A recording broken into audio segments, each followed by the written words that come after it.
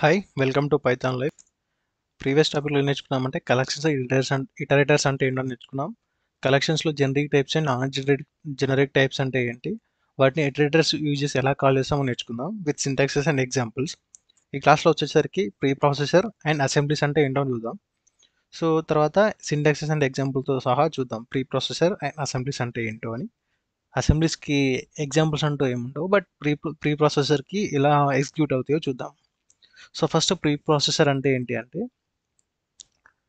preprocessor directives in C# tell the compiler to process the given information before actual compilation of the program starts. అంటే preprocessor directives అనేవి C# లో కంపైలర్కి ఒక bunch of information అనేది execute కాకముందు, అంటే actual compilation మనం ఎప్పుడైతే run చేస్తామో దానికన్నా ముందు కొన్ని చెప్పడం అనమాట. అంటే సింపుల్ చెప్పాలంటే స్టాటిక్ కంపైలేషన్ అనమాట ఇది. సో ఎప్పుడైతే రన్నింగ్ కాకముందే కొన్ని ఫంక్షనాలిటీస్ అనేవి చెప్తుంది అనమాట. అవి ఎగ్జిక్యూట్ అవుతాయా లేవా అని చెప్పి కొన్ని చూస్తుంది. అది ఎందుకో ముందు క్లాస్లో మీకు అర్థం, అంటే ఎగ్జాంపుల్స్ ఇచ్చినప్పుడు మీకు క్లారిటీ అర్థం అవుతుంది. సో నెక్స్ట్ వచ్చేసరికి it begins with the hash tag symbol. ఈ హ్యాష్ ట్యాగ్ సింబల్తో స్టార్ట్ అవుతుంది. మనం ఎలా అయితే కామెంట్స్ డబల్ కోట్స్ అని పెట్టి స్టార్ట్ చేస్తామో అట్లా అనమాట. స్టార్టింగ్ హ్యాష్ అనే సింబల్ తోటి స్టార్ట్ అవుతుంది. Since these ప్రీప్రొసెసర్స్ are not statements, so no semicolon is appended at the end. ఎండ్లో సెమికోలన్ అవసరం లేదు, ఎందుకంటే ఇది స్టేట్మెంట్స్ కాదు కాబట్టి, ఇది ప్రీ ప్రాసెసర్ కదా. సో నెక్స్ట్ వచ్చేసరికి the C# compiler does not have a separate pre processor at the directives are processed as a if there was one. So దీంట్లో కూడా డిఫరెంట్గా ప్రాసెసర్ అనేవి సపరేట్గా ఉంటాయి అనమాట. డైరెక్టివ్స్ అనేవి ఒకటేలాగా వర్క్ అవుతాయి అనమాట. So there cannot be anything else in a line other then pre processor directive. So ఒక లైన్లో ప్రీ ప్రాసెసర్కి సంబంధించిన స్టేట్మెంట్స్ అండ్ డైరెక్టివ్ తప్ప ఇంకోటి ఏముండదు అనమాట దీంట్లో. అంటే డైరెక్టివ్ అంటే దానికి సంబంధించిన లైన్స్ తప్ప ఇంకోటి ఏముండదు. సో దీంట్లో కూడా చిన్న కొన్ని ఎగ్జాంపుల్స్ వచ్చేవరకు డిఫైన్ అంటే types of pre processor mostly used in C# ఏంటి అంటే, ఫస్ట్ డిఫైన్, ఒక సింబల్ని డిఫైన్ చేయడానికి. అన్డిఫైన్ అంటే ఆ సింబల్ని రిమూవ్ చేస్తుంది. ఏదైతే డిఫైన్ చేస్తామో దాన్ని అన్డిఫైన్ చేయొచ్చు. If, end if, else, elif ఇవి ఉన్నాయి కదా. సో ఈ ఎఫ్ని first check if the symbol evaluates true. ఒకవేళ ఇఫ్ కండిషన్లో ఆ సింబల్ ట్రూ ఏంటంటే వాల్యూ ప్రింట్ అవుతుంది, లేకపోతే లేదు అన్నట్టు. ఎండ్ ఇఫ్ అంటే ఆ ఇఫ్ కండిషన్ని క్లోజ్ చేయడం. ఎల్స్ అంటే ఇఫ్ బ్లాక్ అనేది ఎగ్జిక్యూట్ కాకపోతే ఎల్స్కి రావడం, లేదు అంటే ఎల్ఇఫ్ బ్లాక్ వెళ్ళడం. ఇలాంటి స్టేట్మెంట్స్ యూజ్ చేస్తాం. తర్వాత ఎర్రర్ అంటే యూజర్ డిఫైన్ ఎర్రర్ని రిఫర్ చేస్తుంది. వార్నింగ్ కూడా యూజర్ వార్నింగ్. లైన్ అంటే modify the compilers default line numbering. So నెంబర్ని డిఫాల్ట్ లైన్ నెంబర్ని మార్చేస్తుంది అనమాట ఇది. నెక్స్ట్ రీజియన్ అంటే specifics A black of code that can be expanded are collapsed. So ఒక బ్లాక్ ఆఫ్ కోడ్ని ఒక రీజియన్ కిందకి, ఒక సపరేట్, మనం ఇంతకుముందు చూసుకున్నట్టయితే ఒక ఫంక్షన్కి ఆ కోడ్ని మనం మినిమైజ్ చేసుకోవచ్చు అలా అనమాట. ఎక్స్పాండ్ కొలాప్స్ చేసుకోవచ్చు అనమాట దీన్ని. తర్వాత ఎండ్ రీజియన్ అంటే specific the end of the region. So region to end region పెట్టినప్పుడు ఆ కోడ్ని మనం మినిమైజ్ మ్యాక్సిమైజ్ చేసుకోవచ్చు అనమాట. నెక్స్ట్ ప్రాగ్మా అంటే gives the compiler information for compilation of the file. So file run కావడానికి కావాల్సిన ఏమంటారు ఎగ్జిక్యూషన్స్ ఇన్స్ట్రక్షన్స్ అనేవి దీంట్లో ఉంటాయి అనమాట. ఈ త్రీలో ఎనేబులింగ్ డిసేబులింగ్ వార్నింగ్స్ని ఎనేబులింగ్ డిసేబులింగ్ చేయడానికి ప్రాగ్మా వార్నింగ్ అనేది యూజ్ చేస్తాం. తర్వాత creates checksum for source file ఏం చేస్తుంది అని అంటే, ప్రాగ్మా చెక్సమ్ అనేది సోర్స్ ఫైల్కి చెక్సమ్స్ని చూసుంటుంది. సో దీని గురించి డీటెయిల్గా ఒక ఎగ్జాంపుల్ చూద్దాం, అప్పుడు మీకు క్లారిటీ అర్థమవుతుంది. తర్వాత నెక్స్ట్ వచ్చేసరికి assemblies. And assemblies is a basic building black of .NET framework applications. So assemblies అంటే మనకు తెలుసు కదా, C# is a large big assembly అనమాట. ఇది ఒకటి అంటే బంచ్ ఆఫ్ అసెంబ్లీస్ ఎక్కువ ఉంటాయి. నేమ్ స్పేస్ అని చెప్పుకున్నాం కదా, అదొక అసెంబ్లీ కిందకి వస్తుంది. సో దీనిలో కూడా కలెక్షన్ ఆఫ్ క్లాసెస్ ఉంటాయి అనమాట. వీటిని రీయూజబుల్ చేసుకోవడానికి నేమ్ స్పేసెస్లో ఒక యూజ్ చేసి ఇంపోర్ట్ చేసుకుంటాం. అట్లా కొన్ని ఉంటాయి. అండ్ కొన్ని ఫైల్స్ అనేవి ఎగ్జిక్యూటబుల్ కానీ కొన్ని ఫంక్షనాలిటీస్ కావడానికి కొన్ని బిల్టిన్గా యూజ్ చేసాం అనమాట. కొన్ని ప్రాజెక్ట్స్ ఓపెన్ చేసేటప్పుడు అవి ఇక్కడ వాడతాం. అవి ఆల్రెడీ ఇక్కడ .NETలో ఉంటాయి. వీటిని కొన్ని ఆటోమేటిక్గా ప్రోగ్రామ్ క్రియేట్ చేసేటప్పుడు ఇంపోర్ట్ అవుతాయి అనమాట. It is basically a కంపైలెడ్ code that can be executed by CLR. So అది కంపైలబుల్ కోడ్ అనమాట, అంటే అది ఎగ్జిక్యూట్ అవుతుంది, అది సిఎల్ఆర్ చూసుకుంటుంది అనమాట, ఎలా ఎగ్జిక్యూట్ చేయాలి, ఇక్కడ ఏది వాడాలి అని చెప్పి. An assembly is a collection of types and resources that are built to work together and form a logical unit of a functionality. So ఈ అసెంబ్లీ అనేది కలెక్షన్ ఆఫ్ టైప్స్ అంటే రిసోర్స్ని టైప్స్ని అన్ని ఒక దగ్గర చేసి ఒక ఫామ్లో పెడుతుంది అనమాట. ఇది ఒక లాజికల్ యూనిట్గా అయ్యి అది ఏ ఫంక్షనల్ చేయాలో అలా ఒక ఫంక్షనల్ చేస్తుంది అనమాట లాజికల్గా. And assembly can be A DLL. DLL అంటే dynamic link library are executable exe depending upon the project that why చూస్. మనం ఏ ప్రాజెక్ట్ చూసామో దానికి తగ్గట్టు అది డిఎల్ఎల్ అని అనొచ్చు, ఈఎక్సి అని అనొచ్చు. డిఎల్ఎల్ అంటే డైనమిక్ లింక్ లైబ్రరీ. ఇవి డిఎల్ఎల్ అంటే ఒక ఫైల్ అనమాట. ఈ ఫైల్లో కోడ్ ఉంటుంది, మనకి కావాల్సిన సపోర్టింగ్ కోడ్ కావచ్చు, బిన్నర్ కావచ్చు, సోర్స్ కావచ్చు, లేకపోతే క్యాచ్ డేటా కావచ్చు, ఏదో ఒకటి కానీ దీని లోపల ఉంటుంది అనమాట అసెంబ్లీలలో. సో దాంట్లో డిఎల్ఎల్ ఒకటి. ఎగ్జిక్యూటబుల్ ఫైల్ ఉంటే ఎగ్జిక్యూటబుల్ అసెంబ్లీస్ ఉంటాయి అనమాట. ఫర్ ఎగ్జాంపుల్ మనం రైట్ లైన్ అనే కన్సోల్ రైట్ లైన్ యూజ్ చేస్తున్నాం కదా, అలాంటి వాటికి కొన్ని ఫంక్షనాలిటీస్ ఉంటాయి కదా, అవి ఇలాంటి ఎగ్జిక్యూటబుల్ అసెంబ్లీ నుంచి తీసుకుంటాం అనమాట. సో అసెంబ్లీస్ వచ్చేసరికి 2 టైప్స్ ఉంటాయి. అసెంబ్లీస్లో ఫస్ట్ వచ్చేసరికి ప్రైవేట్ అసెంబ్లీ, సెకండ్ వన్ వచ్చి shared assembly. So private assembly, shared assembly అంటే ఏంటో ముందు చూద్దాం. సో ప్రైవేట్ అసెంబ్లీ అంటే it is a assembly that is being used by a single application only. అంటే ఒక సింగిల్ అప్లికేషన్ మాత్రమే ఒక అసెంబ్లీని యూజ్ చేస్తే అది ప్రైవేట్ అసెంబ్లీ అంటారు అనమాట. Suppose we have a project in which we refer it to a DLL. So when we build the project, the DLL will be copied to the bin folder of our project. The DLL becomes a private assembly within our project. నార్మల్గా అయితే కొన్ని DLL files ఉంటాయి కదా, మనం ఏదైనా ఒక project create చేసాం అనుకో, ఆ డిఎల్ఎల్ ఫైల్ అనేది దానికి ఇంపోర్ట్ అవుతుంది, అంటే ఇన్హెరిటెన్స్ లాగా కాపీ పేస్ట్ చేసుకున్నట్టు అక్కడ వచ్చేస్తుంది అనమాట ఆ ప్రాజెక్ట్లోకి. అప్పుడు ఆ డిఎల్ఎల్ అనేది ఆ ప్రాజెక్ట్కి మాత్రమే యాక్సెసిబుల్ ఉంటుంది. లైక్ మనం ప్రొటెక్టెడ్ అండ్ ప్రైవేట్ లాగా మెథడ్స్ ఎలాగైతే యాక్సెస్ స్పెసిఫై చేస్తామో ఆ టైప్లో అనమాట. అంటే అవి ఓన్లీ క్లాస్కి మాత్రమే పరిమితమై ఉంటాయి కాబట్టి ఇట్లా అనమాట. అవి ఎలాగో ఈ ప్రైవేట్ అసెంబ్లీస్ కూడా అలా అనమాట. డిఎల్ఎల్ అనేటివి generally the డిఎల్ఎల్స్ that are meant for a specific project or private assemblies. So ఇవి ఒక స్పెసిఫిక్ ప్రాజెక్ట్ కన్నా మెన్షన్ అయి దానికి సంబంధించే ఉంటాయి, లేకపోతే ప్రైవేట్ అసెంబ్లీస్ అని అంటారు వీటిని. సో తర్వాత వచ్చి share assemblies that can be used in more than one project are known to be A shared assembly. అంటే ఒకటే assembly, same assembly with same functionality, with same name, same attributes, same signature అనుకోండి, అలాంటివి ఒకటే కాకుండా రెండు ప్రాజెక్ట్స్లో use చేయడాన్ని shared assembly అంటారు.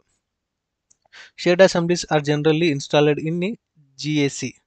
జిఏసి అంటే ఇంత ముందు చూద్దాం. సో దాని గురించి క్లియర్గా చూద్దాం. ఫస్ట్ జిఏసిలో ఈ షేర్డ్ అసెంబ్లీస్ అనేవి ఇన్స్టాల్ అయి ఉంటాయి అనమాట. Assemblies that are installed in GAC are made available to all the .NET applications on that machine. So ఈ జిఎస్సిలో ఇన్స్టాల్ అయిన ప్రతి మిషన్లో ఉన్న .NET అప్లికేషన్, అంటే మన ల్యాప్టాప్లో కానీ సిస్టంలో కానీ ఏదైనా డివైస్, మనం ఏదైతే డివైస్ ఇన్స్టాల్ చేస్తున్నామో ల్యాప్టాప్ కానీ డెస్క్టాప్ కానీ ఇంకేదైనా కానీ దానిలో కూడా .NET అప్లికేషన్ ఇన్స్టాల్ అయిన ప్రతి దానికి ఇది యూజ్ చేసుకోవచ్చు అనమాట ఈ షేర్డ్ అసెంబ్లీస్ని. సో ఫస్ట్ వచ్చేసరికి జిఎస్సి అంటే కొంచెం చూద్దాం.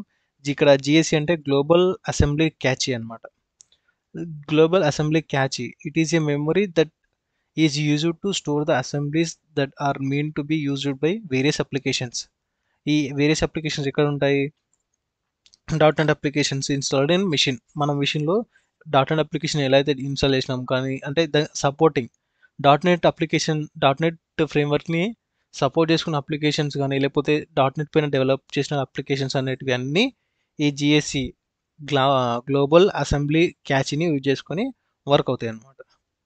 ఎవ్రీ కంప్యూటర్ అన్నది ప్రతి కంప్యూటర్ సిఎల్ఆర్ ఇన్స్టాల్డ్, అంటే ప్రతి కంప్యూటర్లో సిఎల్ఆర్ ఇన్స్టాలేషన్ అయి ఉందనుకో, ఆ సిఎల్ఆర్ ఇన్స్టాల్ అయిన ప్లేస్లో ఈ జిఎస్సి ఉంటుంది, గ్లోబల్ యాక్సెస్ క్యాచ్. అది ఎక్కడ ఉంటుంది అంటే సి డ్రైవ్లో, విండోస్లో, అసెంబ్లీలో ఉంటుంది. సో ఒకసారి ఇది చూద్దాం ఎక్కడుందో అని చెప్పి. అసెంబ్లీ, సో ఇక్కడ వచ్చేసరికి విండోస్ మైక్రోసాఫ్ట్ .NET అసెంబ్లీ అనమాట. విండోస్ మైక్రోసాఫ్ట్ .NET తర్వాత ఈ అసెంబ్లీ, ఫస్ట్ అసెంబ్లీ. ఈ అసెంబ్లీలో GSC 32, GSC 64.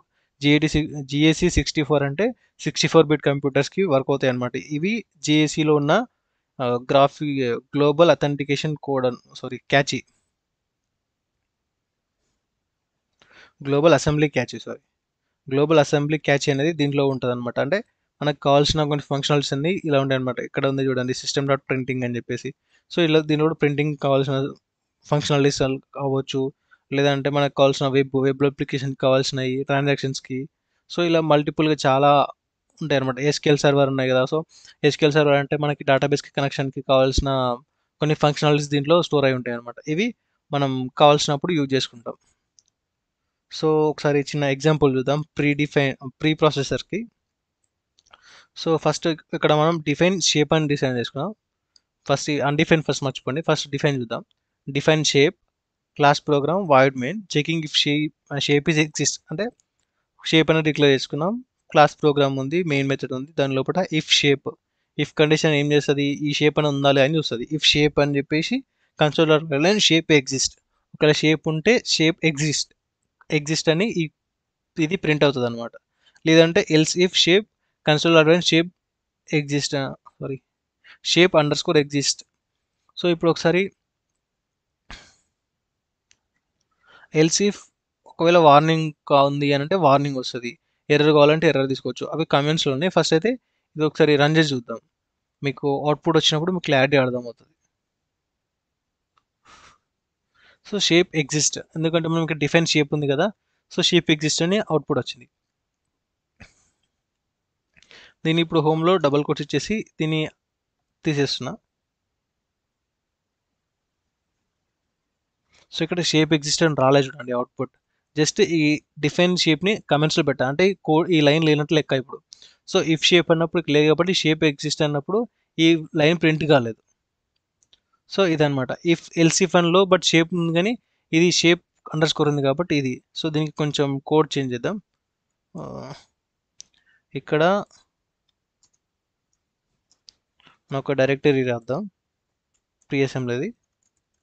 ఎల్స్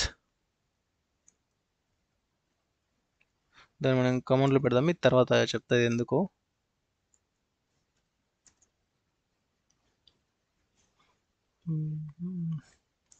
ఎల్స్ పార్ట్లో ఏమో ప్రింట్ అవ్వాలి అంటే షేప్ ఎగ్జిస్ట్ అని ప్రింట్ కావాలి.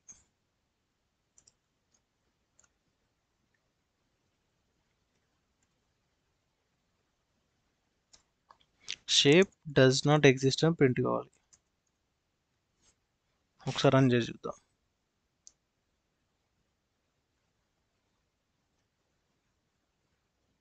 Shape does not exist, shape under score exist అని చెప్పి అది జస్ట్ కంట్రోల్ స్టేట్ ఇది ఒకటి ఓన్లీ ఉంది కాబట్టి అందుకే ప్రింట్ ఉంది, లేకపోతే ప్రింట్ కాదనమాట.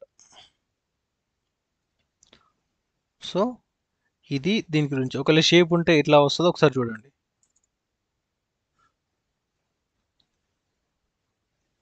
షేప్ ఎగ్జిస్ట్ వచ్చింది షేప్ ఉన్నప్పుడు. సో ఈ define on and else blocks అనేటివి ఇలా డిఫైన్ అవుతాయి అనమాట. సో ఇక్కడ షేప్ ఉంది కాబట్టి ఈ కోడ్ అనేది కలర్స్లోకి వచ్చింది చూడండి. సో షేప్ ఉంది కాబట్టి ఇది కలర్లోకి వచ్చింది. ఇప్పుడు ఈ షేప్ని అంటే డిఫైన్ షేప్ చేసాం కదా, దాన్ని కమెంట్స్లో పెట్టానుకో ఇది బ్లర్ అయిపోయింది, అంటే ఈ కోడ్ అనేది ఎగ్జిక్యూట్ కాదు అని చెప్పి చూపిస్తుంది ఇక్కడ. అంటే స్టాటిక్ కంపైలేషన్ అనమాట. ఇక్కడే కంపైలేషన్ ఎగ్జిక్యూషన్ అనేది ఇక్కడ జరిపిస్తున్నాం మనం అంటే ప్రీ ప్రాసెసర్ అంటే ఇదే అనమాట. యాక్చువల్ ఎగ్జిక్యూషన్ కన్నా ముందే మనం ట్రయల్ రన్ లాగా అనొచ్చు అనమాట, ట్రయల్ రన్ ఇక్కడ చేయొచ్చు అనమాట. సో ఇలా అన్డిఫైన్ సి షార్ప్ అని ఉంది అనుకోండి, షేప్ అని చెప్పేసి. అన్డిఫైన్ షేప్ అంటే ఇక్కడ ఉంది. సో దీన్ని అన్లైన్ చేద్దాం, ఇది కమెంట్స్లో పెట్టేస్తా, అది అవసరం లేదు మనకి ఇప్పుడు. సో ఇప్పుడు ఇది ఉంది కదా, సో దీనిలో ఇది ఒకటి తీసేయాలి. తర్వాత వార్నింగ్ గురించి తర్వాత చెప్తా. సో ఇదనమాట.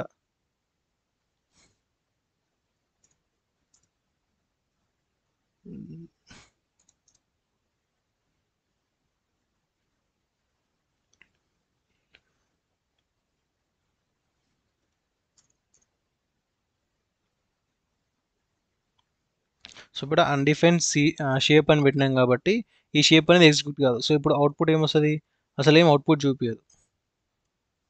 సో ఇక్కడ ఎలిఫ్ ప్లేస్లో షేప్ అని ఉంది కదా. సో ఎలిఫ్ షేప్లో షేప్ ఉంటే షేప్ ఎగ్జిస్ట్ అని రావాలి, బట్ ఇఫ్ షేప్ అనేది ఇక్కడ ఎగ్జిక్యూట్ కాలేదు. తర్వాత ఎల్స్కి వచ్చింది. బట్ ఎల్ఇఫ్ కన్నా ముందు ఇఫ్ ఉంది కాబట్టి ఈ షేప్ ఎగ్జిక్యూట్ కాలేదు, ఎల్ఇఫ్కి వచ్చింది. సో తర్వాత ఈ షేప్ అండర్ స్కోర్ అనేది ఎగ్జిస్ట్ ఉంటే ఇది ప్రింట్ అవుతుంది. బట్ ఇక్కడ ఏం చేసాం మనం అన్డిఫైన్ పెట్టినాం. అన్డిఫైన్ షేప్ అండర్ స్కోర్ పెట్టాం కాబట్టి అది అన్డిఫైన్ అయిపోయింది. ఇది ఉంది, ఈ షేప్ అనేది ఉంది, బట్ అన్డిఫైనేషన్లో ఉంది. సో అది ఎగ్జిక్యూట్ కాదనమాట. తర్వాత ఇప్పుడు ఇక్కడ వార్నింగ్ ఉంది అనుకోండి, ఈ వార్నింగ్ని యూజర్ డిఫైన్ వార్నింగ్స్ అనమాట ఇవి. ఒకసారి కంట్రోల్ బి కొడితే బిల్డ్ అవుతుంది.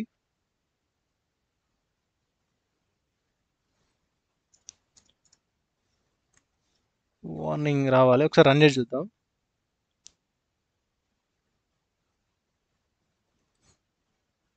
వార్నింగ్ అండ్ ఎర్రర్స్ కూడా చూపిస్తుంది. ఈ ఎర్రర్ని చూద్దాం.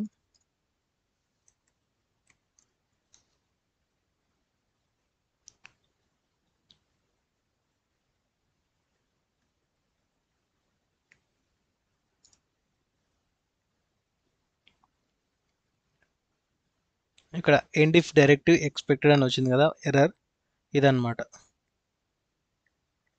సో ఇలా కొన్ని మనకు కావాల్సిన ఫంక్షనాలిటీస్ అనేవి తీసుకొని చేస్తాం అన్నమాట. ఇవి about definition and అన్డిఫినేషన్ of pre processors అనమాట. సో ఇక్కడ రీజియన్ చూసుకునేసరికి రీజియన్ అనేది హ్యాష్ ఇండి రీజియన్ అని పెట్టేసేయాలి. సో దీంట్లో ఇప్పుడు మనకి ఏదైనా కోడ్ పెట్టుకోవచ్చు. సో ఈ కోడ్కి ఈ మినిమైజ్ అండ్ మ్యాక్సిమైజ్ లాగా చేసుకోవచ్చు అనమాట. ఇది రీజియన్ అండ్ ఎండ్ రీజియన్ యొక్క యూజ్ అనమాట.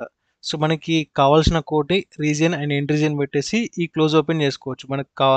అది మినిమైజ్ చేసుకుంటే మనకు కావాల్సిన డిఫరెంట్ కోడ్, వేరే కోడ్ని ఈజీగా చూసుకోవచ్చు. కాబట్టి మనం యాక్చువల్గా అయితే ఈ కైలీ బ్రేసెస్ ఓపెన్ క్లోజ్ని మనం రీజియన్ లాగా యూజ్ చేస్తాం, బట్ ఇది యూజర్ డిఫైన్ రీజియన్ అనమాట.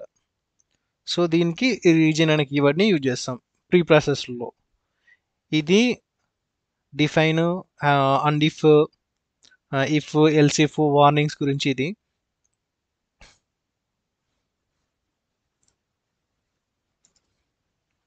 సో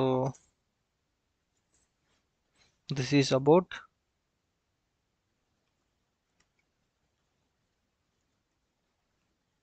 అసెంబ్లీస్ గురించి. సో మనం క్లాస్లో అసెంబ్లీస్ అండ్ ప్రీ ప్రాసెస్ గురించి చూసేసాం. సో నెక్స్ట్ వచ్చేసరికి నెక్స్ట్ క్లాస్లో ఏం చూద్దామంటే ఎన్క్యాప్సులేషన్ అబ్స్ట్రాక్షన్ అంటే ఏంటి, అవి ఎందుకు యూజ్ చేసాం, అవి డేటా హైడింగ్ అని ఉంటాయి అనమాట టాపిక్స్, అవి ఎందుకు అని చెప్పి చూద్దాం. సో డిస్ట్రక్చర్స్ ఎందుకు యూజ్ చేస్తాం అని చెప్పి చూద్దాం. తర్వాత ఇంపార్టెంట్ కీవర్డ్స్ కొన్ని ఉన్నాయి దీని లోపల. సో దిస్ కీవర్డ్ అని చెప్పి రెఫరెన్స్, అవుట్, గెట్, సెట్ అని చెప్పి కొన్ని కీవర్డ్స్ ఉన్నాయి. అవి ఎందుకు యూజ్ చేస్తాము, వాటి నెసెసరీ ఏంటి అని చెప్పి కుదిరితే ఒక వీడియో లేకపోతే 2 వీడియోస్లో అవి ఎక్స్ప్లెయిన్ చేసుకొని చూద్దాం. అంతవరకు హ్యాపీ లెర్నింగ్. Thank you.